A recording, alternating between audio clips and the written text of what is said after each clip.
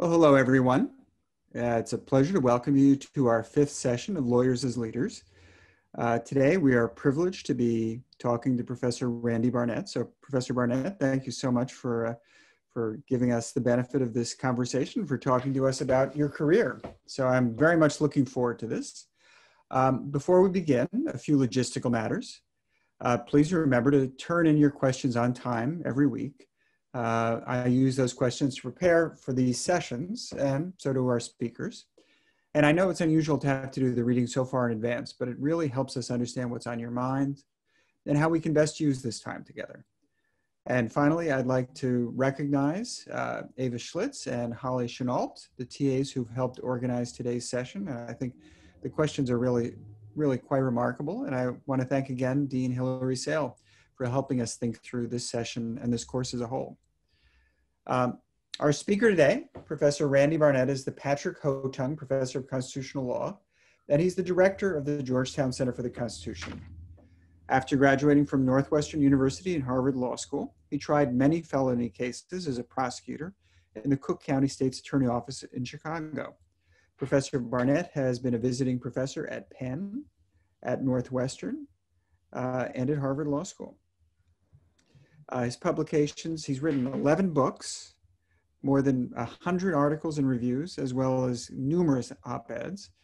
And his academic work has been featured in many law journals, including those at Georgetown, Michigan, Harvard, and Yale.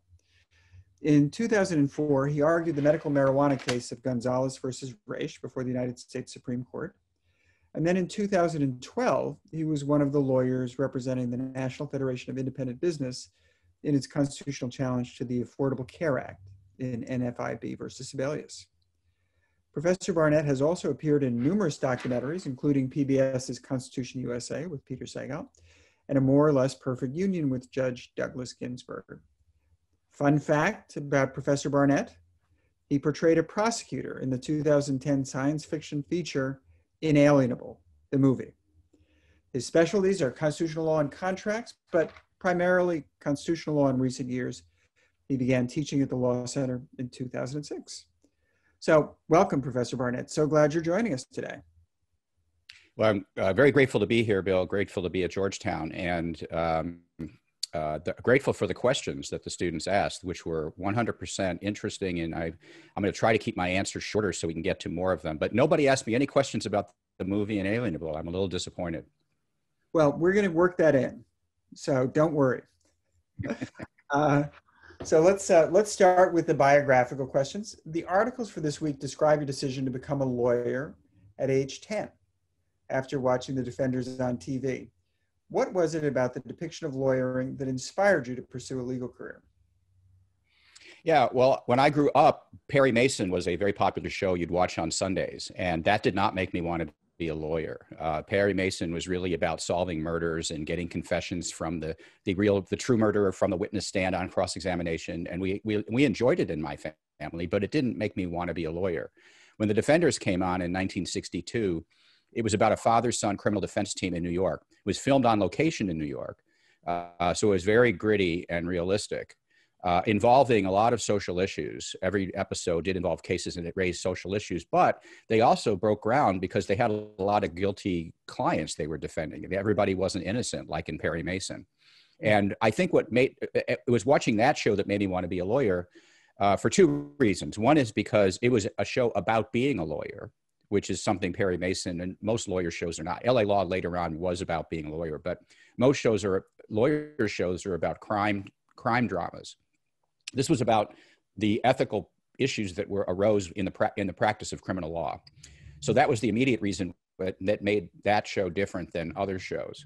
But also it was about justice, and that concept, the concept of justice, is the sort of unifying theme of my whole career. It is what has motivated me to do everything that I've done. It all comes from some association with a commitment to justice and seeing that justice is done and being very upset or disturbed by a lack of justice when I see injustice. It's really very striking. And so the idea of representing people and being the champion of justice, helped frame your career of what you wanted to do. Right. Right. And then, of course, as you noted, I became a prosecutor, not a defense lawyer.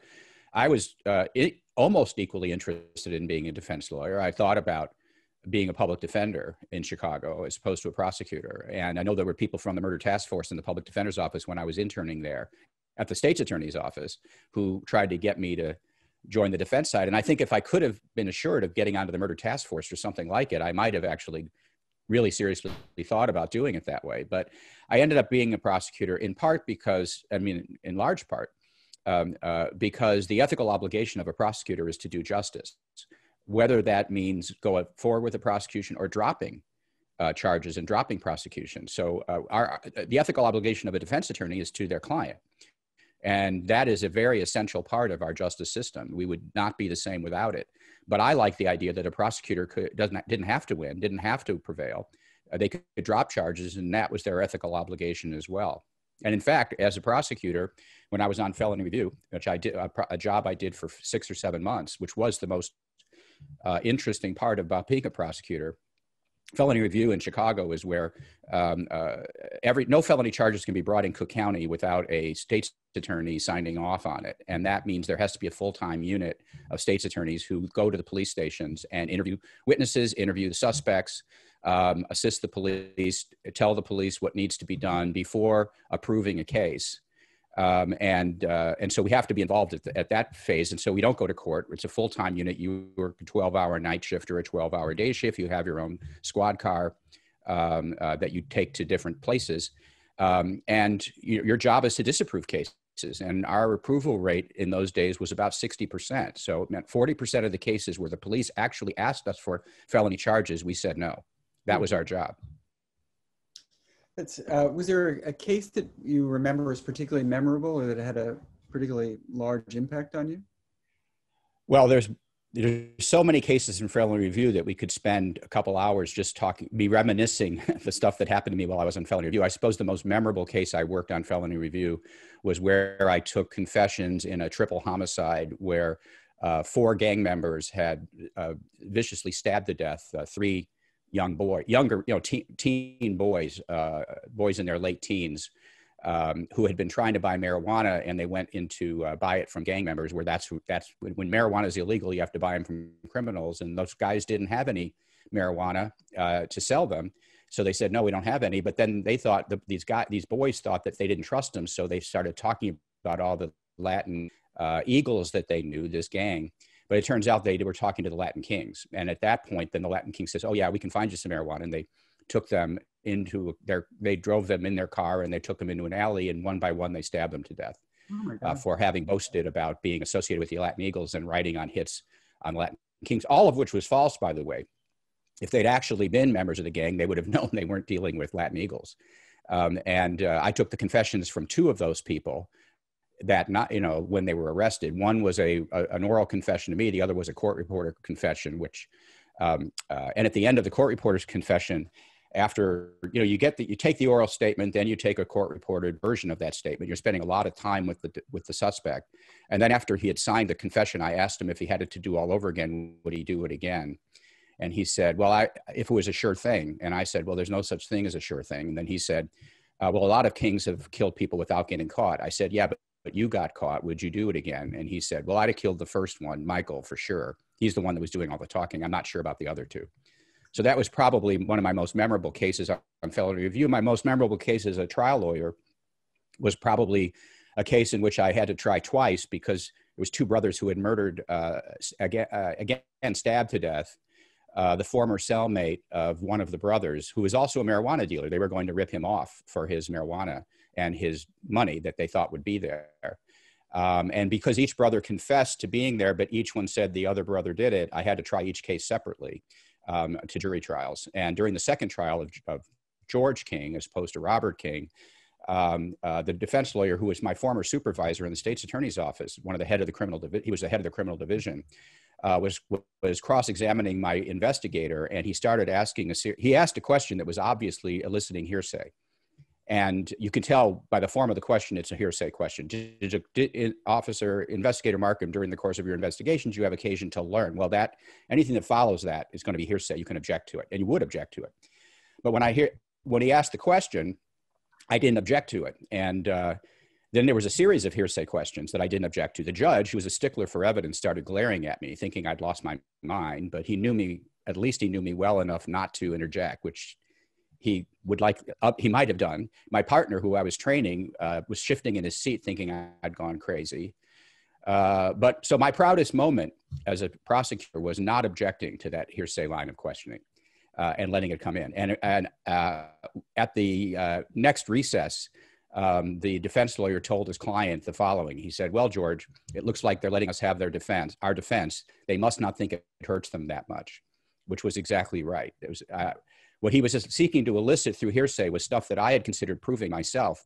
But I thought, A, it would be hard for me to prove it. It was hearsay and I'd have to prove it up. And B, I thought I would not be allowed to prove it if it would be prosecutorial misconduct if I tried to prove it. It would be objected to and it'd be excluded. But the fact that he was doing it for me, I thought, well, this is great. But I was able to make that. You have to make that decision in the fraction of a second it takes from a question being asked to a question being answered. And I did that whole calculation while that was happening. And I would say my failure to object to a hearsay question was my proudest moment as a trial lawyer. The other one I would say was when I got a defense psychiatrist to change his opinion on the witness stand in front of a jury from the defendant would have been from the opinion he stated on direct examination, which was the defendant would not be competent. He would not be mentally competent. And on cross-examination, I got him to change his opinion. So he said he would be mentally competent. That was probably one of my, and there's a whole secret to how I did that, but we don't have time to talk about that. So, and when we were doing this, did you think that you would then go into academia after being a prosecutor? Yes, because halfway, when I was an undergraduate, I thought about not going to law school and going to be a philosophy professor, getting a PhD in philosophy, because I discovered philosophy, which I'd never heard of in high school. And philosophy turns out to be part of philosophy, political theory and ethical philosophy is the study of justice, which is my animating interest. And I didn't realize there was a whole discipline devoted to that. So I had a mentor at Northwestern where I was an undergraduate, named Henry Veach, a natural law theorist of some repute. I thought about not going to law school and getting a PhD in philosophy, but I changed my mind when he was sort of driven out of the department at Northwestern because he had sided with some graduate students who had been sexually abused by some of his colleagues in the philosophy department. They drove, and the department closed ranks behind the professor. And they basically made life so difficult for him that he decamped to be the chair of the Georgetown philosophy department. And I thought, this academia is too dirty a business for me. He's a senior chaired, politically correct professor, is a mainstream liberal Democrat. And with somebody with my views, if academia would just be too dirty. So I thought that being a criminal lawyer would actually put me into a cleaner system than academia would be. And I went back to being my plan A, which was to be a lawyer. And it was halfway through law school, however, that I realized I could be a law professor talking and writing about the same things I might have done as a philosophy professor. So I had already thought about that as a possible career move after being a prosecutor, not realizing how unusual it is to go in those days from being a county prosecutor to an actual tenure track law professor. It was hard even then, very hard. I had to go through the job market twice to get a job. But I didn't realize how difficult it was going to be, but it was my goal even when I graduated from law school. So there are a couple of things I want to follow up on, and I want to talk about kind of your discovering libertarian views and how that came about. But I wanted to, got one question from a student about being a prosecutor that I wanted to ask you. Would you explain how your views on justice intersect with the disproportionate effect of our system, minorities and people of color? Yeah, well, it's certainly true. But as a prosecutor, you don't deal with systemic issues. You take one case at a time. And so the goal for me was to make sure I was doing the right thing in each and every case, regardless of the race or orientation of the particular offender, which I believe, we all believe we do. We don't know if we've made a mistake because we go based on the evidence. And so I'm sure some of the people I prosecuted were not guilty, but I have no idea which ones they were. Ultimately, I couldn't know in sort of a metaphysical sense of how guilty they were. I could only go on the basis of the evidence I had in front of me. I was involved with a law student with one case of somebody who was wrongfully accused. And it was discovered as a result of an anonymous phone call to the prosecutor's office. And then we had to bring the guy back and he had to give an opportunity to withdraw his plea. But none of us figured out that this was a bad case where the cop had lied until we got an anonymous tip, which explained why it was happening. And then all of a sudden the pieces fell into place. When I worked on it as a law student, I took the file home and I went over it with my dad to say, there's something I don't understand about this file. Can you help me figure it out? And we couldn't figure it out. And then when we got this anonymous phone call, it provided the key fact we didn't know that caused us to figure it out. But other than rare instances like that, you don't know that you've made a mistake. And the reason I went from this is the reason why, another question is, why did I go from being a prosecutor to being a law professor? It's exactly the question, what underlies this question. Because being a law professor, you can address the system. You can talk about how the system should be changed, how the system should be reformed as a whole, rather than dealing with justice one case at a time. There's nothing wrong with dealing with justice one case at a time, but you can't change the system that way. And being a law professor, you can. And that was what my earliest writings were about, how to reform the criminal justice system. So let's just kind of drop back to talk a little bit about your philosophy. So one of the profiles that we asked the students to read for today, you talk about discovering libertarian views. And you mentioned that you think that these are also the views that your father held, but neither you nor he had known that was an option. Can you talk more about your father and the kind of, so first, let's talk about your father and the kind of influence he had on you, and then talk about your discovery of libertarianism. Yeah, I got both my outlook on life and my politics from my dad. And my outlook on life I would describe as contrarian, which I didn't know that I was a contrarian until 10 or 15 years ago, because I always thought that contrarian meant you were a negative person, and I'm kind of a positive person. I kind of see the glasses as half full, not half empty. But contrarian just means you kind of go against the grain. My dad was like that, to a fault, actually.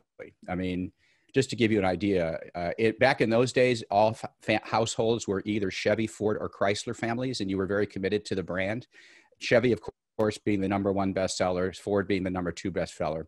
Well, guess which car we liked in our family? It had to be Chrysler, because they had the best drivetrain. My dad was an automobile mechanic in addition to being in the laundry business. And so it was just objectively the best. And it didn't matter that no one else felt that way. You had McDonald's, Burger King, second, McDonald's most popular, Burger King second most popular. Well, in our family, we like Prince Castle, which is a regional chain you've never heard of, because it has the best hamburgers. So whenever I'm in a group, I'm always figuring out what's wrong with the group. And it doesn't matter if I'm in a group of Georgetown professors where I'm the minority, or if I'm in a group of libertarians. I tend to look for what's wrong with what they're saying. And oftentimes many libertarians disagree with what I'm saying. So this is kind of endemic to me, and it's a character flaw in some sense. But it's very helpful if you want to be an academic, because you can see things and find things to write about where other people are getting things wrong, that if you're really a mainstream or group thinker person, if you're kind of with everybody else, it's hard for you to come up with anything novel to say, because you're just making a variation on what everybody else thinks. Whereas I just look at what everybody else think, and I typically think, well, here's what's fundamentally wrong with that, which, by the way, also made me a very bad law student, because I was just trying to figure out what was wrong with what my professors were saying, rather than get inside their head and figure out what they knew, which is what I should have been doing. So that is, and as for where I got the libertarianism from, I got my political principles from my dad, who was a conservative. And I would have considered myself a kind of a William Buckley National Review kind of conservative until my junior year in college, when I met a junior classics professor at Northwestern who was a libertarian. And after 9 months of arguing with him about this, I finally kind of decided he was right and I was wrong. And by my senior year, I taught a student organized seminar for credit in my residential college on libertarianism. And then I went to law school as a libertarian. And what made you find libertarianism compelling? Well, at first I thought, when I first heard it, well, here's a philosophically consistent conservatism, but that had some implications that were not conservative. Drug legalization is one of the most obvious ones, and other things can go along with it as well. And I resisted all of those things on kind of policy grounds. But once I realized this really was consistent, or I thought it was consistent at the time, I was prepared to buy into some of the conclusions that were counterintuitive to me as a conservative. And that also involved, stances about foreign policy and non-intervention in, foreign, other war, not starting wars and going to war so often. There were a number of things about libertarianism that I found appealing, but mostly it was the fact that it just seemed right. And it provided kind of a theory of justice, which was that the government should not violate the pre-existing rights of we the people. Is there a philosopher who you find particularly compelling, who kind of influences your thought more than others? Well, I consider I consider myself an Aristotelian Thomist, but mostly Thomistic version of Aristotle, because my professor Henry Veach was Aristotelian Thomist, and so that's where I got my ethics from, and then so that makes me a natural law person when it comes to ethics, and then when it comes to political theory, I consider myself a Lockean, but Locke is just a single example of many natural rights thinkers that grew up in the Enlightenment, and he's just one of the most prominent ones. But there's other than him, I don't think there's any one in particular. I was influenced by some libertarian thinkers who are more obscure, but that's who I would cite today. And so, in terms of kind of your constitutional vision, is libertarianism, at the core of it, or what would you say the relationship is? Well, it's at the core of my political views, but my political views are not identical to my constitutional views, because my constitutional views have to do with the U.S. Constitution, which is not a perfectly libertarian doctrine, and the system we have is not a perfectly libertarian system. I have written an article about how the Constitution, if followed, would be probably the most libertarian form of government one would have in the world. If it was all followed, but that doesn't make it libertarian per se. It's just on a sliding scale. It would be more libertarian, I think, if the Constitution were followed than not. So I don't equate one with the other. I do think that we have, on balance, a good Constitution, unlike others who don't think that. As amended, I don't defend the original Constitution. I should be clear. I don't feel I need to. I just have to defend the legitimacy of the Constitution that's been amended with its amendments. And then I think it's a good Constitution, or it's a good enough Constitution to stick with in the absence of something better. So let me talk about, one of the series of questions that we got were about your kind of move from scholarship to, litigation. So how did you get involved in constitutional litigation? Well, first of all, how I got involved in constitutional law was I was not a fan of constitutional law at all as a student. And one of the questions did pick up on this from one of the bios of me, which is I was a student of Larry Tribe at Harvard, who was a fine teacher. This was nothing about him. But the casebook, we used Gunther's casebook, and every time I got to one of the parts of the Constitution, like the Ninth Amendment, for example, that says the enumeration in the Constitution of certain rights shall not be construed to deny or disparage others retained by the people, I would then turn the page of the textbook and I would see that, the Supreme Court's already said that doesn't really mean anything. And when I got to any of the parts of the Constitution that I thought were good, or I got to the Lochner case, let's say, which I thought, wow, that's a great case. And I would turn the page and say, oh, you're supposed to hate that case. Mm-hmm. So by the time I was done with with constitutional law, my class is a 2L. It was a 2L course. I was done with the Constitution. I felt like if the Supreme Court's not going to pay attention to the Constitution and take it seriously, then why should I? So I went to be a criminal lawyer, and I wrote as a law student about criminal justice reform. And I'd published in Ethics when I was a law student. I was published wrote it between my first and second year of law school, and it was published in Ethics by my third year. And a follow-up article in the American Journal of Jurisprudence about criminal justice reform. So by the time I got to be a law professor, I was kind of tired of criminal law, and I wanted something completely different. Con law was the farthest thing from my mind, and I became a contracts professor because I wanted to do about what is justice in contracts.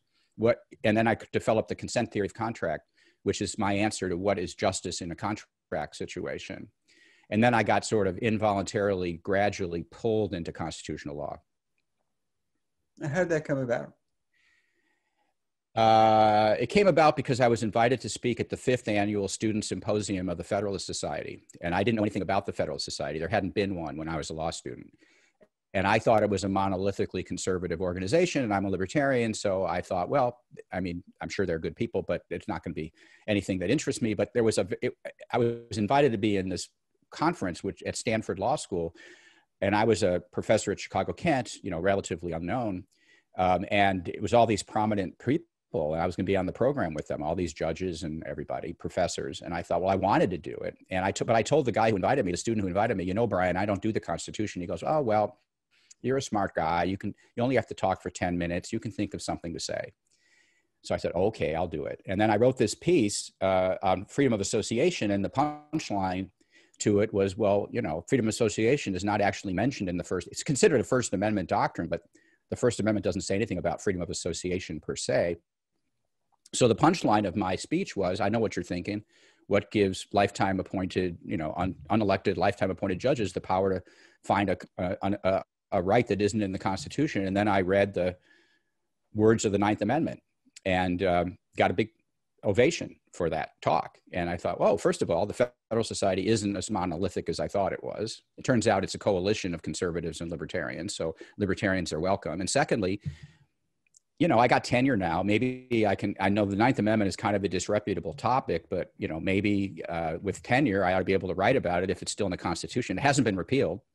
So I'll just write about it. And I got a research assistant to go out and find me everything that had ever been written about the Ninth Amendment. And he came back with a stack of photocopied papers that was about this thick, and then a little book called The Forgotten Ninth Amendment by Bennett Patterson.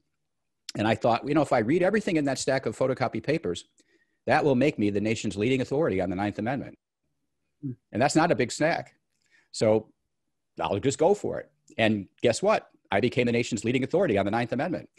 And then the next thing I worked on after that was the original meaning of the Ninth Amendment. And I worked on the original meaning of the Second Amendment after that. And I wasn't an originalist. Ronald Dworkin had been my professor of jurisprudence at Harvard. And I would have considered myself to be a Dworkinian. But I was doing all this work on the original meaning of the Second Amendment, all this work on the original meaning of the Ninth Amendment. And my audiences, whether they were originalists or not, really cared about that. And I started caring about it. And so I had cognitive dissonance that set in. And I thought, well, why do I care about this? And eventually it's what led me to be an originalist. Once I discovered a version of originalism I thought I could be for. You know, now you asked me how sorry, go ahead. Just one thing, in case our students don't know this, you know, your work on the Ninth Amendment was incredibly influential, you know, and you know, I remember, I think it might have been one of the first times I heard your name. I was in graduate school, and Bernard Balin, who was really kind of the great historian of the 18th century, you know, all of a sudden started to discuss your work on the Ninth Amendment. So it was really, I've never told you that, but you never told me that. Yeah, but it just shows kind of the influence that you were having. So now let's talk about, so is that, you know, once you started to do the research on the Ninth Amendment, the Second Amendment, that led you to become an originalist? Yeah, because I felt I cared about this, and I wasn't supposed to care about it because I wasn't an originalist. And then I was teaching a seminar at Boston University, and there was an anthology by Sandy Levinson that had a footnote in one of the articles in it that referenced a book called The Unconstitutionality of Slavery by a man named Lysander Spooner that was published in 1845. And I knew Spooner from being a libertarian because he wrote a very famous kind of anti-U.S. Constitution essay called No Treason, the Constitution of No Authority, that libertarians like a lot. And I liked it as an undergraduate. But I didn't know anything about Spooner. I didn't know he wrote anything else. And then I asked the library, what could he possibly have said in 1845 about the unconstitutionality of slavery? So I had the library bring me a copy of it. Turns out it's a whole book, 280-page book that was part of a 6-volume collected works of Lysander Spooner that I didn't imagine that. And I read this book, and in this book, Spooner utilized what we would today call original meaning originalism. He actually refers to original meaning in his book as a refutation of the Garrisonians' view of the Constitution as a covenant with death and an agreement with hell, because the founders intended to protect slavery. And Spooner said, it doesn't matter what they intended, what matters is what they wrote.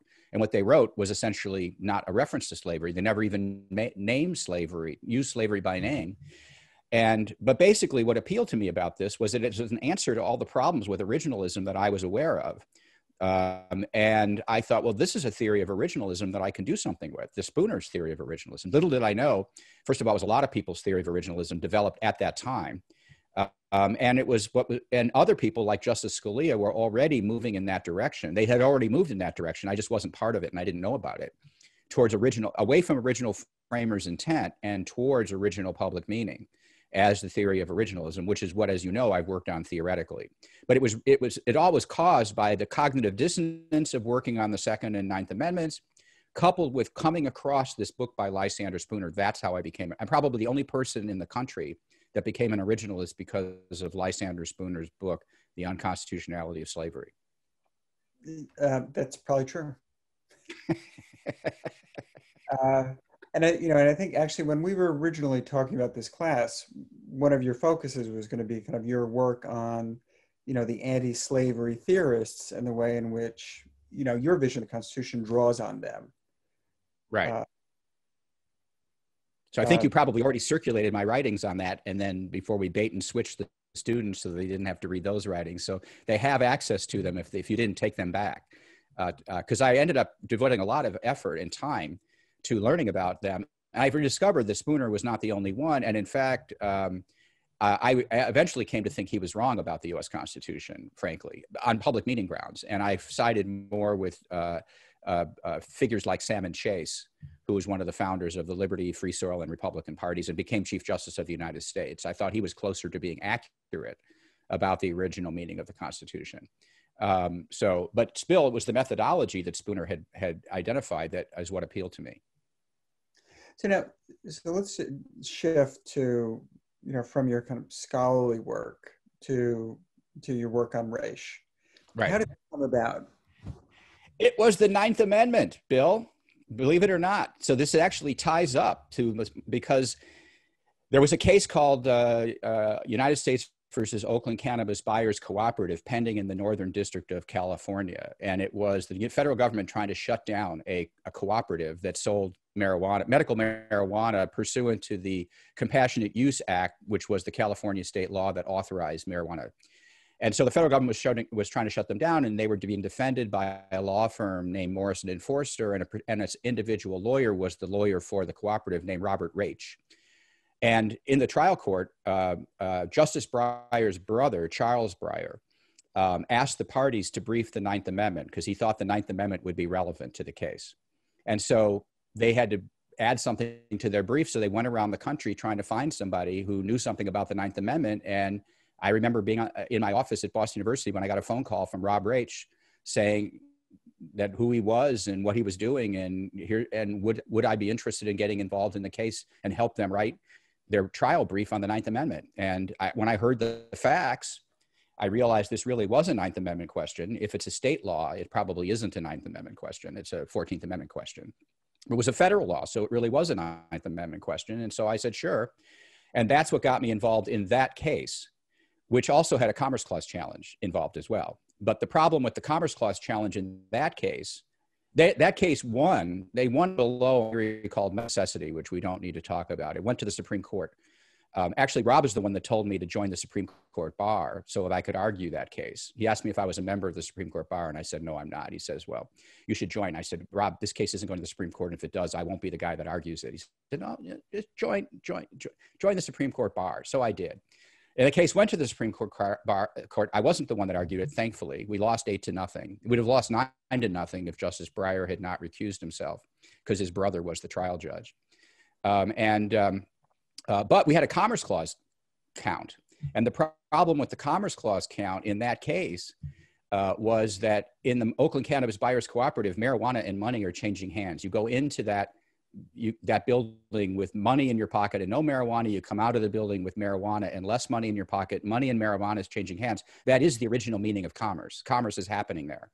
It's intrastate commerce, but it's commerce. And so Rob asked me if I'd be interested in bringing another lawsuit and being one of the lawyers to bring another lawsuit in which his fiance, who became his wife, Angel Raich, would be the plaintiff. And we would bring an action in equity to enjoin the application of the Controlled Substance Act to her and to another woman named Diane Monson, who had had her marijuana seized by the DEA. So we actually had standing from her. And whether I'd be one of the lawyers that would bring that, so I said, sure, that would be much better facts than what we've got in OCBC. And so then we brought the Raich case because it gave us better facts. And then were you surprised that the Supreme Court took the case? Not when the Ninth Circuit ruled that we were right. It was, I was surprised the Ninth Circuit ruled for us. And that's a whole nother story, because it was the two liberals on our court that ruled for us on Commerce Clause grounds, and the conservative that ruled against us on Wickard versus Filburn grounds. And so that what happened there and why they did that is a whole nother story. Once we won on the Ninth Circuit, there was no surprise the Supreme Court would take it. And then the question is whether we'd be able to prevail in the Supreme Court. And we, as you know, we lost, but we lost 6-3 when many people thought we wouldn't get any votes. And we got 3 votes. We got Chief Justice Rehnquist, Justice O'Connor, and Justice Thomas. And was this the case where you recently wrote a kind of a lovely op-ed about Justice Ginsburg questioning him? Yeah, well, it's the only case I've argued in the Supreme Court, and I think the only case I ever will argue in the Supreme Court. But yeah, it was. We had a slippery slope problem in the case, and I was, hoping someone would ask me this. I knew that someone would ask me the slippery slope question. I was hoping it would be asked in a way that would allow me to explain it well. And she asked me Justice Ginsburg asked the question of me in the best possible way for me to give my answer. And so I will always be grateful to her for the way she asked me that question. So, and then you were pleased though with getting 3 votes. I was pleased. Yeah. Well, look, I knew that we hadn't won the case from oral argument because Justice Kennedy was visibly hostile towards us, and we needed all 5 conservative votes. I didn't think there was really any chance of getting the progressive votes, which is an argument, by the way, against some versions of legal realism. Why wouldn't we get the progressive votes? It's a Ninth Circuit case. It's a medical marijuana case. We had very sympathetic facts. We had sympathetic parties. Why wouldn't the progressives vote for us? Well, that's a good question. But I didn't think they would, and they didn't. And so, when I walked out the door that day, I'd figured I'd lost. In the months you wait to get get the decision, you can kind of convince yourself that, well, maybe we have a chance. Maybe Justice Scalia wasn't as skeptical as he seemed. Maybe Justice Kennedy really wasn't as skeptical as he really seemed. Maybe we'd get one of the progressive votes. And then when we got the result, it was pretty much what we'd expected, what I'd expected. And why didn't the progressives go with you? Because they put their principled commitment to national power above their compassion for the sick and the dying. And at some level, you kind of have to admire that. And when you got the result, did you feel like we're done, or did you decide to continue to push? On that issue? Or generally on kind of using litigation to kind of, advance your vision of the Constitution? No, I mean, I think it's important, and I'll say what happened, but I really think it's important for the students to know that I don't consider myself a litigator. I consider myself a scholar, an academic, and everything I do is really first and foremost about my scholarship. That's of the highest priority to me, because that's the contribution I think I can make to make the world a better place, is by speaking the truth, exposing something that's real or true. Like Sandra Spruder wrote that book in 1845, and over 100 years later, it affected me in a very important way, 150 years later. And so I just want to be on the record with something I think is righter than what other people think, and then someday somebody might find it. That to me is the highest form of accomplishment in terms of making the world a better place. So litigation is really not my thing. And I do consider myself a scholar, although I will say that being a litigator taught me a lot about both the legal system and the Commerce Clause and the stuff in particular. I learned a lot about constitutional law, which I need as a law professor to know, to teach my students from being a litigator, that I wouldn't have known if I hadn't been a litigator. But after the Raich case, it was my opinion. In fact, the only prepared remarks I made in Raich at the beginning of my oral argument was that if the court finds for the government in this case that Gonzales versus Raich is going to replace Wickard versus Filburn as the outermost reach of governmental power. And then they jumped in on me at that point. So that was the only thing I got out of my mouth. It's the only thing I prepared to say, actually. And so I thought after Raich, there would never be another Commerce Clause challenge because there would never be anything the government couldn't do. And none of us imagined, just even in the course of the litigation, nobody ever imagined that in addition to regulating commerce and prohibiting Congress, that Congress would ever try to mandate commerce. It was just something that never even entered into our head as a possibility. It would have helped the government fight off their own slippery slope questions. If they had imagined that in Lopez and Morrison, the cases we relied on, it certainly would have helped the government if they could have imagined that as a hypothetical. Well, the government can't they can regulate it and can prohibit it, but they can't mandate it. So the government in the Affordable Care Act Congress ended up doing something no one had ever tried before. And all of a sudden, that opened up the possibility of another Commerce Clause challenge. So how did you think of the Commerce Clause challenge? I mean, when the Affordable Care Act was being debated in Congress, did it occur to you at that point this is unconstitutional? When did you envision the challenge to the constitutionality of the statute? Well, this goes back to being a contrarian again. The Wall Street Journal had an op-ed in September of 2009 while the Affordable Care Act was still bottled up in committee in the Senate, arguing why the individual insurance mandate was unconstitutional. And I read that op-ed, and my conclusion was that if that's the best argument why it's unconstitutional, then it must be constitutional. And then the next day, I was on a blog called the Politico had in those days called The Arena. And the way the blog worked is they would post a question every morning, and then all the people on the blog could answer it. I mean, there was like 50 or 60 people on this blog. And that next morning, the blog topic was this Wall Street Journal op-ed about whether the individual insurance mandate would be constitutional or not.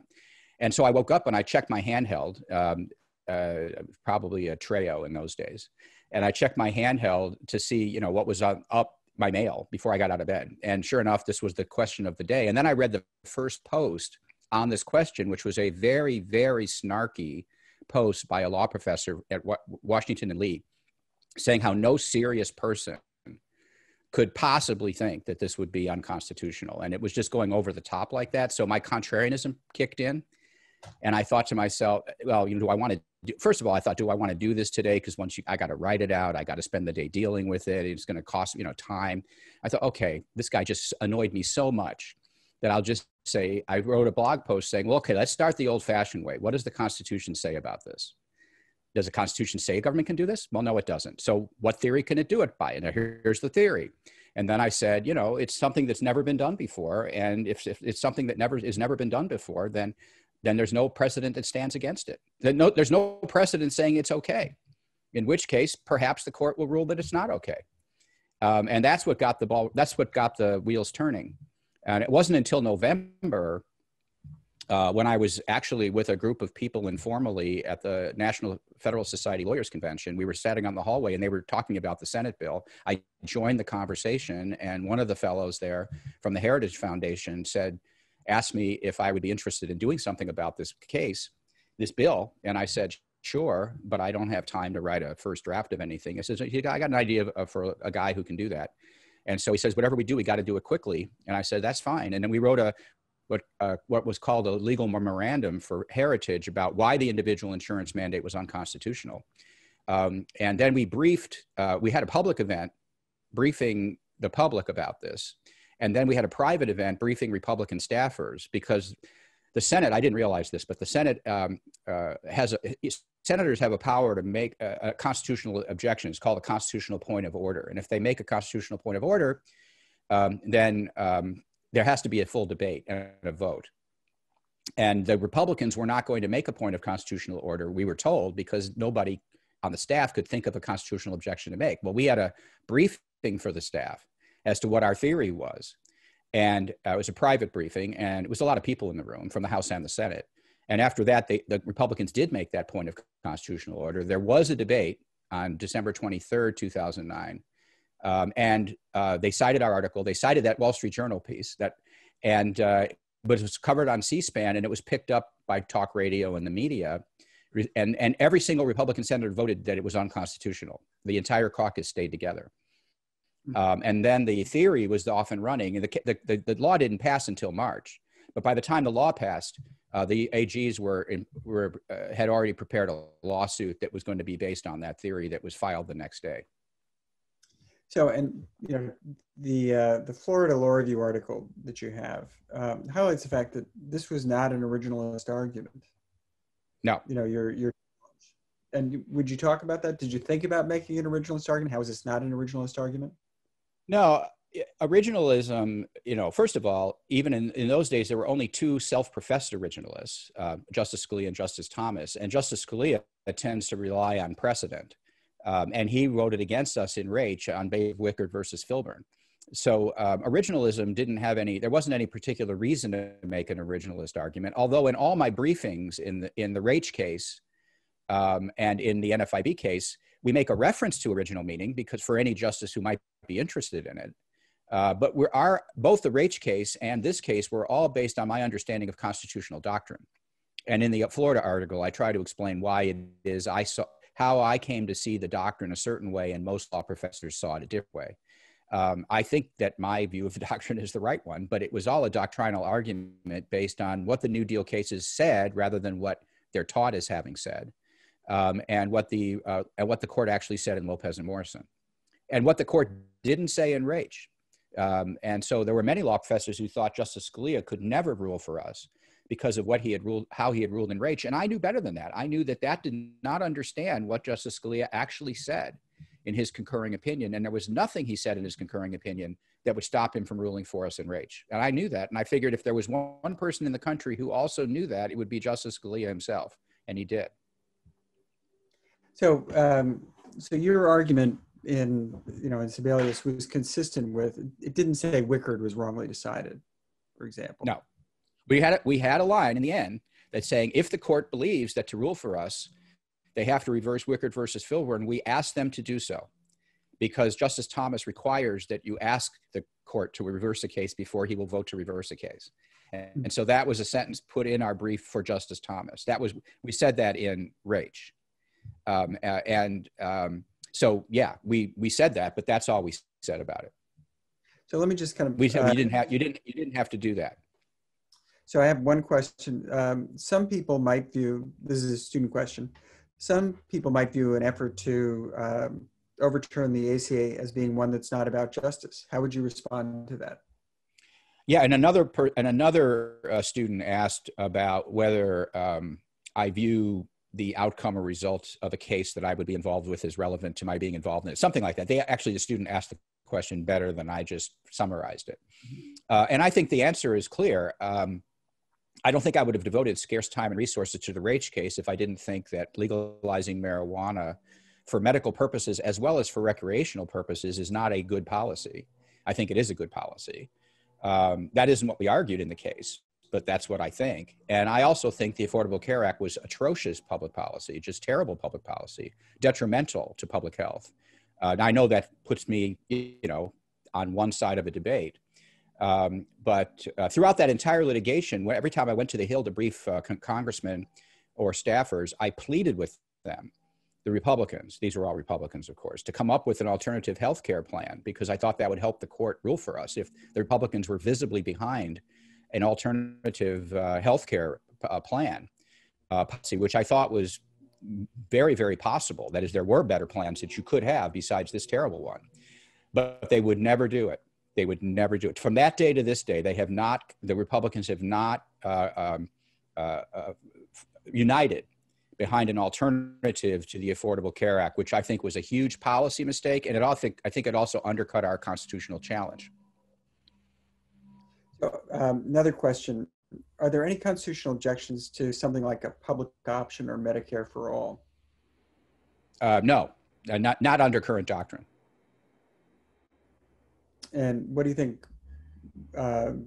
if you were on the Supreme Court, is that something that you would be troubled by? No, to get to that, you have to deal with the scope of the spending power. That would be a spending power program, not a regulatory program. Well, the only thing that made the Affordable Care Act unconstitutional, apart from the provision of the Medicare proposal, the state mandated Medicare proposals that was invalidated by the court, which was not part of my case, was not part of my theory. I mean, that was something done by other people. The only thing that was unconstitutional under existing doctrine was the individual purchase mandate. The rest of the Affordable Care Act was perfectly constitutional as a regulation of the regulation of the insurance business. Now, the problem with that is insurance is not commerce. So under the original meaning of the Commerce Clause, Congress should not be able to regulate insurance. But there was a case decided in 1946 or 1948, in which it's called Southeastern Underwriters, in which the court held that Congress could regulate insurance and reversed a 100-year-old precedent, Virginia versus something, or US v. Virginia. Anyway, they reversed a precedent to hold that Congress could regulate insurance, and so we couldn't contest that. That was already established doctrine that they could regulate insurance. So if I were on the court, I guess I would, as an originalist, I might question that precedent on whether Congress can regulate insurance or not as part of its regulatory power, but not in Medicare for All, because that's a spending power issue. So kind of a slight shift. One of the students asked, can I say one more thing? There would be a constitution. There is a constitutional problem with Medicare for All if it's mandatory Medicare for All, and you're not allowed to insure yourself. That is, which is, under the British version of the National Health Service, you can buy your own private insurance. It doesn't put, and that would be more like the public option. It doesn't make illegal private insurance. I think a bill that made illegal private insurance could actually be held unconstitutional even today under existing doctrine.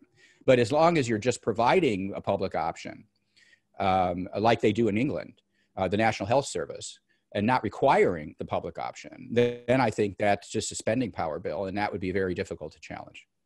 But if it was only a public option, if you hypothetically did away with private insurance, would that be problematic? Well, public option, the part, but marketing it as a public option is an option. Right. But if and I'm not sure what the phrase is, but if you did away with private insurance and made it just if it was Medicare for All, meaning everyone, meaning you're in and you can't get out, and you can't insure yourself, and private insurance is illegal, that would be different. That would I think you could challenge that. And on Ninth Amendment grounds, or? I mean, this is the kind of thing I would want to do more work on before I opined off the top of my head. And this was not one of the questions. You're going off script. You got lots more questions there that I read beforehand. Sorry. That was actually a student question that came up. Well, I already answered it. I already answered the question. Asked and answered. In the New York Times, a couple things. As someone who's taken your class, I know that you often work with and consult senators as they prepare to question and vote on Supreme Court nominees. Can you talk about this process and what it is you try to convey when discussing constitutional theory to a non-lawyer? Well, I did get to participate in the questioning of a nominee in the senator's meeting with the nominees. Senator Paul, I worked on Senator Rand Paul's presidential campaign as an advisor. I was a real advisor, I wasn't on just some committee of lawyers, but I actually got to be in the room. We did debate prep. During one of his debate preps that was done in a hotel in Alexandria, I got to play Chris Christie's part in the reenactment in the moot debate. So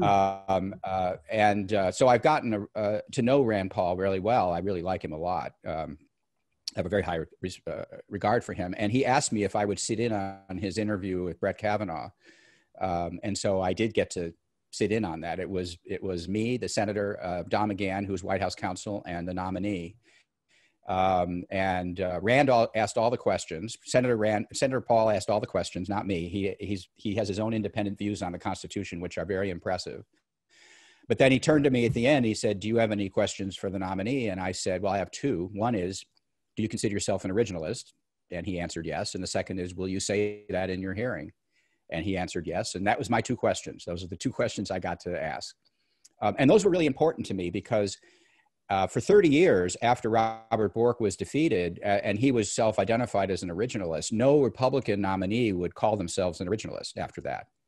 And then Justice Gorsuch did during his hearings, and Professor Solem had testified actually at his confirmation hearings based on that because he had identified himself as an originalist. And I thought it would really be a step backwards and could actually be used against us in academia if the next justice who was appointed didn't want to call himself an originalist. And in fact, Justice Kavanaugh had never called himself an originalist in print. He called himself a constitutional textualist. He had avoided the label. And I thought it would actually be a setback for us in academia if the second justice after Justice Gorsuch wouldn't call himself an originalist. So it mattered to me whether he did consider himself an originalist, and then also would he say so? And so I was very pleased to get that answer. And is Professor or Judge Barrett also an originalist? She is a self-professed originalist in her scholarship. But as many of the students may know, she's a big critic of mine.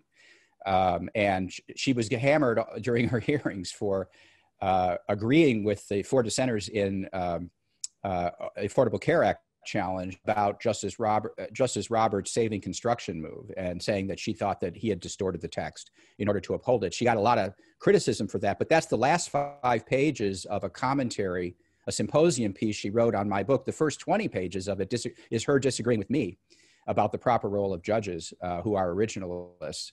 So yes, she is an originalist. She's a knowledgeable originalist. That is, she understands the modern theory of originalism, as is evidenced both in her writings and her testimony. But she doesn't share my view about exactly how judges should go about doing their job.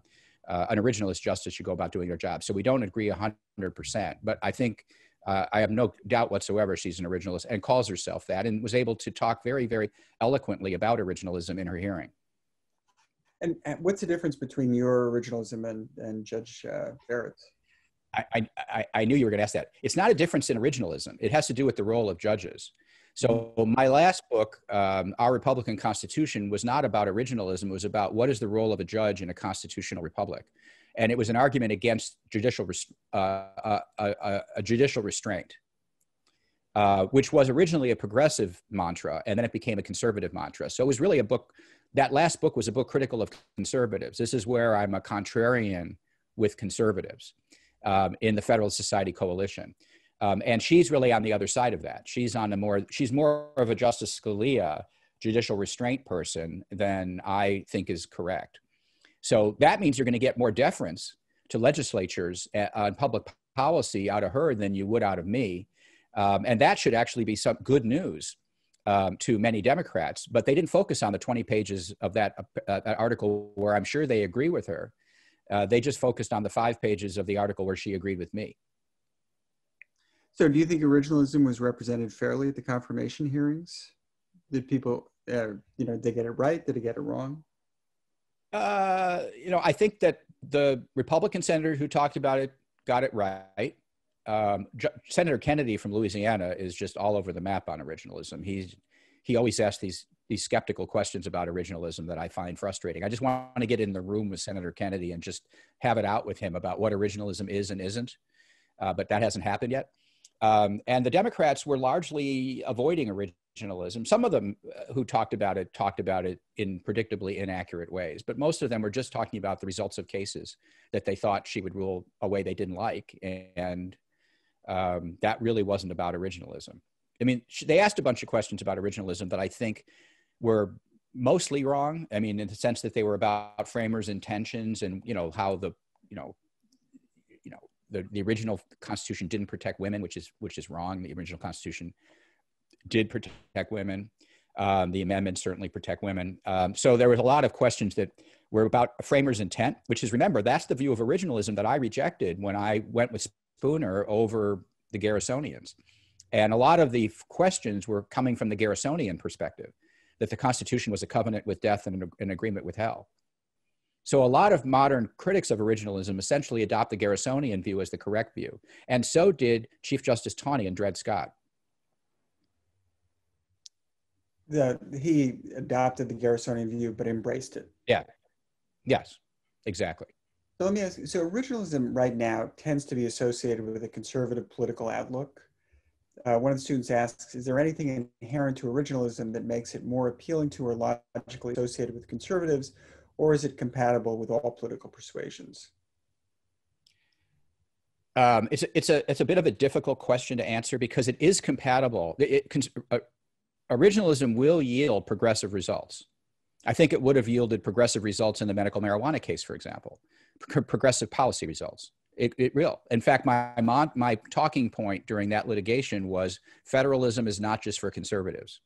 If you want California to win, federalism is not just for conservatives. I would say the same thing about originalism.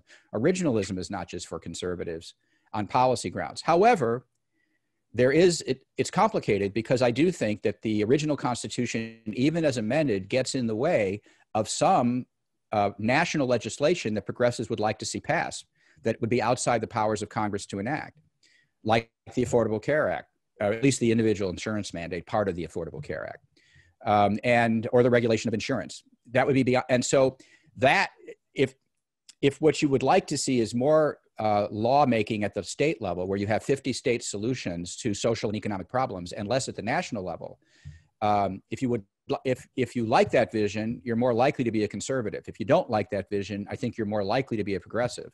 And so there's that sense in which the original meaning of the Constitution does tend to favor those who like a more decentralized legal system or policymaking system than we currently have. So I'm just trying to think. So like Lochner, for example, essentially is overturning a state progressive right. action. So in that context, so you would well, think first of all, mm-hmm. I like Lochner a lot. I think it's one of the best decisions the Supreme Court ever reached. But conservatives don't agree with that. So this makes me a contrarian for conservatives. Chief Justice Roberts in his Obergefell dissent invoked the name Lochner 17 times, as though simply saying Lochner over and over again was an argument that just showed how terrible the majority was being, because it's Lochner, it's Lochner, it's Lochner. So Lochner is not popular amongst conservatives. And it would not be, and in fact, that was what Judge Barrett then Professor Barrett pushing back at me on in her review of my book, in her commentary on my book. So I would see some, but what I would like to see is just more judicial skepticism about when local economic regulations are actually public interest and when they are actually rent-seeking efforts to protect privileged interest groups, in particular privileged business interest groups, from competition from other people, usually smaller mom and pop operations. I would like to see more judicial skepticism about the use of the police power than conservatives and progressives would like to see. And that's why you think that the Lochner decision was a good decision, because it was scrutinizing some protecting some businesses over others. Right, and I just want to point out that was one. It only scrutinized one provision of an extensive regulation of the bake shop industry, called the Bake Shop Act, which provided all kinds of health and safety requirements on bake shops in the state of New York, none of which was challenged and all of which was approved by that court. The text of the bake shop law was actually in the majority opinion, and they had no problem with the rest of it as a public health provision. It was only the maximum hours law, which was actually added at the behest of the bake shop unions, which they questioned as perhaps being put in there for other motives because there was not an adequate connection with public health. That was the only thing questioned in Lochner. So let me just, a couple of kind of larger questions that the students have asked. One asks, and actually several have asked, how originalism can be justified when the Constitution was written by only white upper-class men, many of whom owned people as slaves? What would your response to that critique be? Well, there's a number of responses, but I already gave one of them at the beginning, and that is that the Constitution as amended was not written by them. The Constitution as amended was written by lots of other people, including the members of the 39th Congress that wrote the 14th Amendment, as well as those who wrote the 13th and 15th Amendments, and as well as those that wrote the 19th Amendment. So the Constitution that we have today was not written in its entirety in those days. And much of these amendments, what these amendments have done is extended the benefits of the Constitution, which may have been skewed in one direction, extended the benefits that the Constitution provided to some people. It extends those benefits to everybody. So if you think the original structure that was established by the Constitution was on balance beneficial, and beneficial to the people that it benefited, then extending those benefits to everybody would make it better. And that is what subsequent amendments successfully did. Now, you could take issue and you could say, well, even as originally developed, the structure is actually not beneficial to other people. It's only beneficial. You could say today, the original structure was picked for their benefit and it remains for their benefit. I can understand that as an intellectual position. I disagree with it. I think the original structure, which was skewed to benefit some, once the benefits of that were spread to everybody, the original structure itself is still beneficial. So now, IDB rights, and this is a new question. Without an equal right. Let me just say one more thing though. I think that most people who are in favor of amending the Constitution, because to make it a better Constitution, they want their amendment interpreted according to its original meaning. They don't want a subsequent court saying, say the ERA had been added to the Constitution. Do they really want a living constitutionalist conservative court to say, no, we're not going to follow the original meaning of the Equal Rights Amendment because we don't like it? No, they want the Equal Rights Amendment interpreted according to its original meaning. They don't want judges overruling it. So that's another reason why I think originalism is defensible with respect to a Constitution that's been amended the way ours has. So actually, I think this question relates to that. IDB rights, without an Equal Rights Amendment, how are the benefits extended to everybody of the Constitution? Well, the Constitution doesn't say, the Constitution protects citizens and it protects persons. And it doesn't introduce gender, except in one provision of the 14th Amendment, which feminists or women's rights advocates were very much opposed to. So led some of them to oppose the 14th Amendment altogether because it had protected the rights of male persons to vote. And that was the first time gender got introduced into the text of the Constitution. Of course, that was corrected by the 19th Amendment. But other than that, the Constitution doesn't have sex or gender, doesn't reference sex or gender at all. And one of the objections made by a Southern senator to Lysander Spooner's theories of interpretation in Congress, in a speech on the floor of Congress, is that if you follow Spooner's method of interpretation, women could run for president.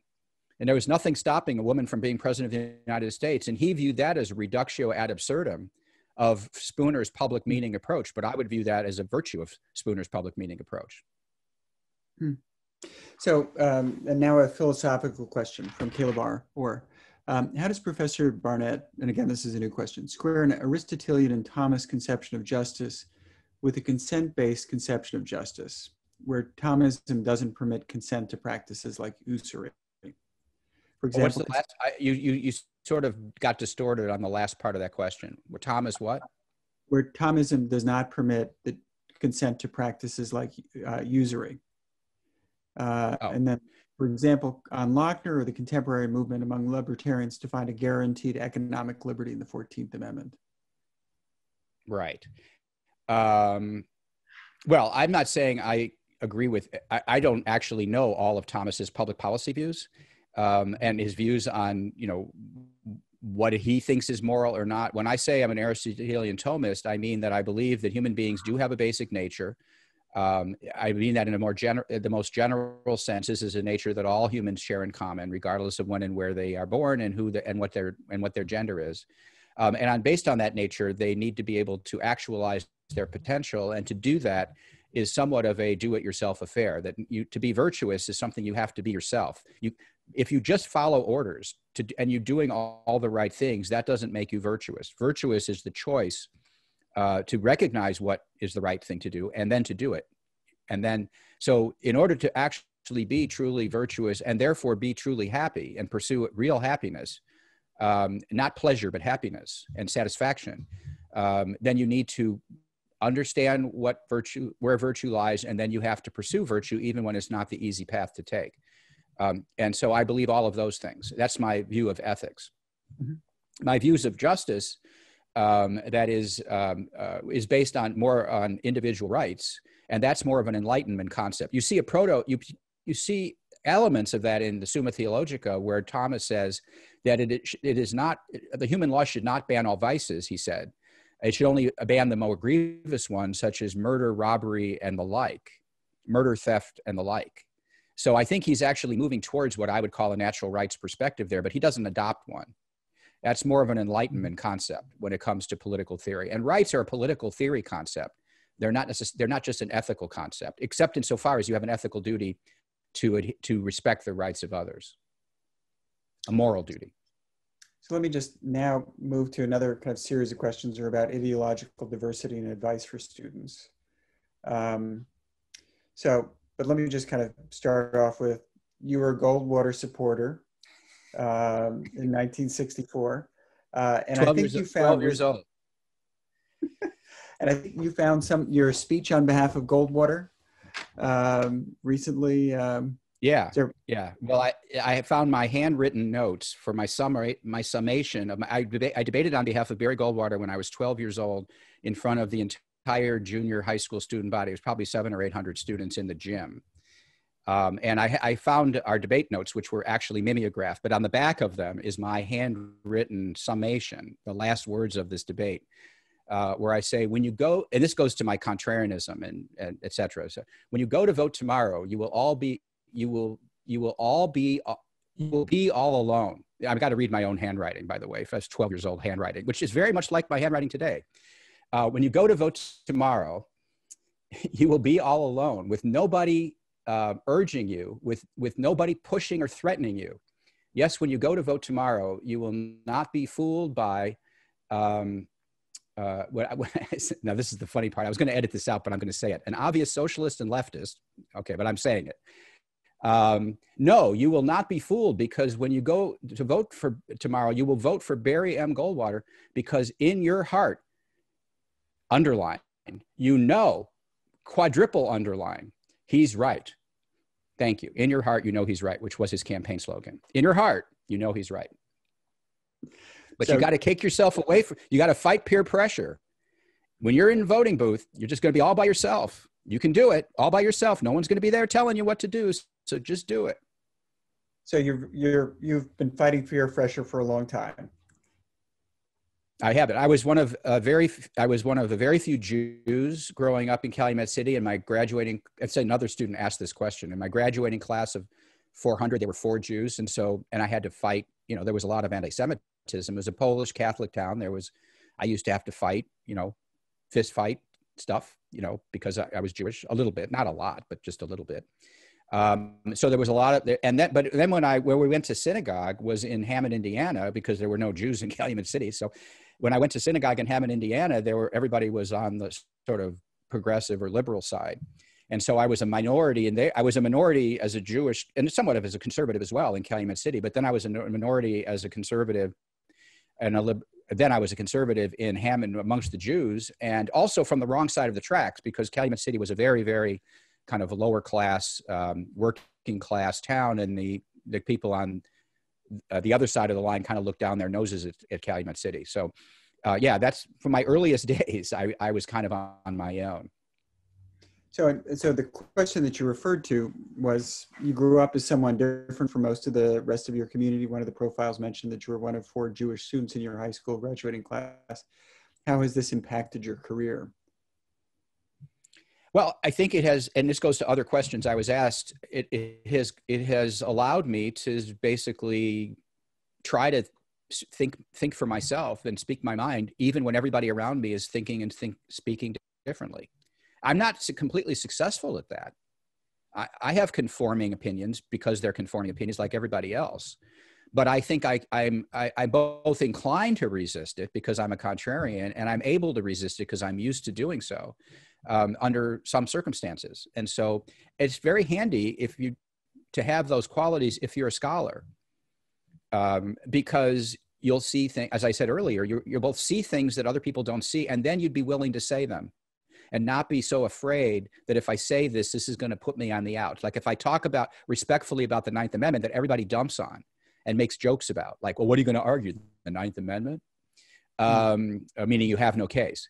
That I'll say it, I'll throw it out there, and I'll be able to, handle the blowback I get, which I do, for saying something that's different.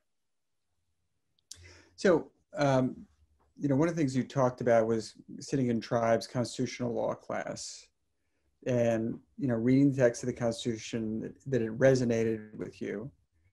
But then Tribe would talk about the case law. And though didn't say it, but that he had I assume a progressive take in his class, I on these assume, I don't provisions. remember, I don't remember, So but I one assume. question. So one question is, what advice do you have for students struggling to appreciate a course because their viewpoints are not reflected in the curriculum? My number one piece of advice is suspend your disbelief in what your professor's saying, which is what I did not do, and try to get inside your professor's head to try to see the world the way your professor does and try to know as much as that professor knows. It would be a tremendous benefit to you if you actually knew what your professor knows about the subject that they're teaching you. And if you're mentally in resistance mode, in which you think it's your job to figure out where the professor is wrong because you know they're wrong politically, so you're trying to refute them,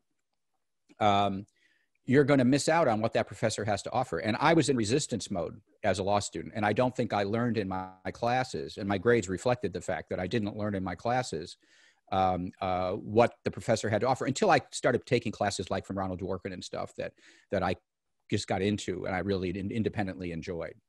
And so I would say, don't worry about losing yourself just because you suspend your disbelief, because if you really do have principles, you won't lose yourself, and maybe your principles aren't as right as you think they are. Maybe they deserve to be modified.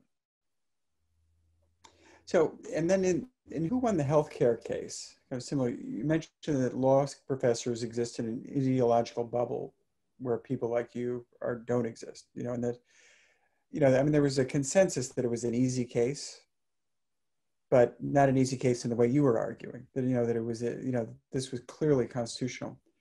How have you navigated your relationships with people who disagree with you? And one thing that Justice Ginsburg would say, is that you can disagree without being disagreeable. Do you think that's right? Well, I try. I mean, I don't know if I succeed. I think that's a virtue to aspire to. I mean, the number one rule I adopted since the first time I entered academia is to not really pick arguments with my colleagues. You're not under any moral obligation to disagree with somebody just because they happen to occupy the office next to you. I go about my own business. I mind my own business. I express my views in my writing and later in my speeches and other public things. I don't express my views that much to my colleagues unless they ask me. I have found over the years that if you don't push your views on your colleagues, they oftentimes come and ask you what they are, and they're the ones that actually have an open mind, or they wouldn't be asking you. And then if I'm asked what my views are, I will tell them, but I don't push my views on people. And I think, Bill, I think you can test. I mean, I don't know. You don't see how I act, but I don't think in faculty meetings, I don't participate that much. And I'm constantly around people that I'm disagreeing with, but I don't speak up all that much unless I feel like I have something that will actually advance the discussion. And I have to say, I've always impressed. You're very thoughtful, and and you do have the Justice Ginsburg approach of being able to disagree without being disagreeable. So, and it's also very important to me that I don't impose my views on my students too. I don't like professors who do that. I try not to. On the other hand, I also don't like professors who hide their views on the subject matter. Not on. I don't think extraneous views are necessary, but on the subject matter, I give the students my views, but I try to make it clear that they don't need that they don't need to agree with me. But I think I should at least tell them what they are. I was always frustrated by the pure Socratic method, where they keep deconstructing everything, but they never tell you what they think. And even as a first-year law student, I thought, I'm old enough. I promise you, I won't be overly swayed by what you say, but just tell me what you think. I'm paying you. I'd like to know what you think about torts, your view. Now, one thing I loved about Roberto Unger, who was my contracts professor, and that's how I ended up being a contract scholar, is he did tell us what he thought. And my fellow classmates went to the dean to complain about him. I found this out when I visited there. The professors told me it was the only year he taught contracts because my section complained so vociferously about him. And their complaint was, we're learning Unger and we're not learning contracts. And I heard them say that as a classmate. And I said, look, I don't care about contracts. This is interesting. I care about an interesting course. I don't care about contracts. I care about criminal law. Mm. And it turns out when I went to be a contracts professor, I knew a whole lot about contracts. And the only place I ever would have learned it was not in the Cook County State's Attorney's Office, but was in Roberto Unger's class. So that my classmates were wrong. We were learning contracts, but we were also learning Unger. And that is what provoked me to be a contract scholar, was reacting to him and trying to prove why he was wrong. And then another healthcare question. We're living during a time when health and public safety are intertwined in such a way that's led to constraint on individual and economic liberty in an attempt to contain the spread of a deadly pandemic. What are your thoughts on the expansion of these powers in select instances where the government aims to prevent an impending crisis? Yeah, this is a really difficult question that I think we should be talking a lot more about. And I haven't written about it. My co-author, Josh Blackman, has a long paper about this that's now probably on SSRN, which I've only read some of. And I think it's something we need to be careful about. My view is that judges should be skeptical about the assertions of government power. Some of the issues that are raised by the current pandemic are separation of powers issues within the state on state constitutional grounds, because governors are exercising powers that might go beyond that which they've been delegated by their state legislatures.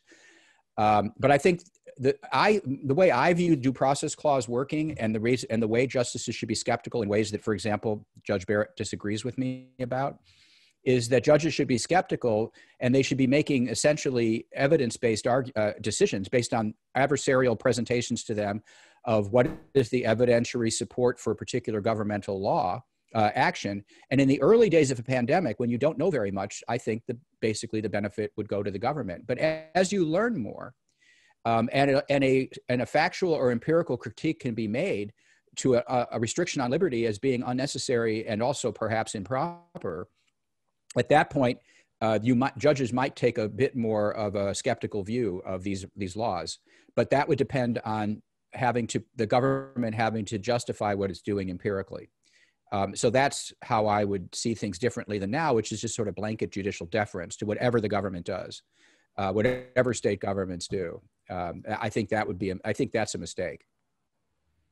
So final question, because amazingly, we're almost through our time. And I just want to thank you. This was an extraordinary conversation. And, it's really fascinating to be able to talk to you about, your vision of the Constitution and what you've tried to do with your career and about your life, which is really, I think that's really the purpose of, of this class, to be able to talk about, how people decide to follow the career path that they follow, and where they found success, where they found frustration, and how they move forward. So I just want to thank you so much for taking the time and talking to the class. And then what we do at the end of the class is we have kind of a summative question. So, and the question is: you are often the first and sometimes the only voice advocating for a particular point of view. How did you learn to trust yourself in the face of so much opposition? And how can our students learn to do the same? Well, first, you have to choose a contrarian dad. So I would go back in time and I would choose to be influenced by a dad who's very contrarian, but you can't do that. And so you just need to try to seek out opposing views to the one that you're being told, because there almost always are opposing views to the one that's being told. And one of the advantages of being a minority, like I am, an ideological minority, is that I'm inundated with the opposing view. I don't have to seek it out. It's all over the place. Trying to get away from it is my problem. And so I have to deal with the opposing view every day of my life. Almost every hour of every day, I'm engaging with ideas. If you're in the majority, then you've got a problem. Then, because you have to affirmatively go and seek out maybe people like me. And that's going to take some effort on your part. So that's what I would do. And then if you actually think that the opposing view makes some sense, even though it's a minority view, then, I don't know how to tell you to be prepared to sort of accept your minority status as an ideological minority, but I can tell you there are rewards for having done so. If I didn't have something different to say, I doubt I'd be a Georgetown law professor today. And so there are a lot of rewards in being in the minority. And the other thing I would say is that, I'm in great demand because there aren't that many like me. I have to turn down a lot more invitations and opportunities that I can accept because there are not a lot of people like me. And so there are advantages to being in the minority. as opposed to being in the majority.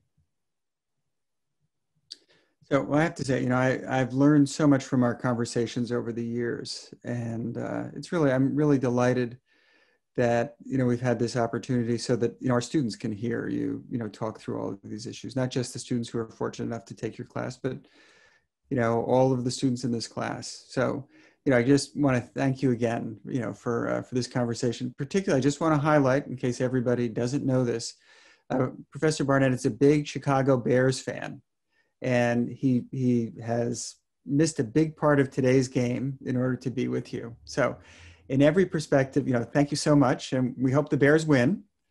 Go Bears. And I want to thank everybody for joining us. So take care, stay well, and I will see you next week. And again, thank you so much, Professor Barnett. Take care, all. Bye.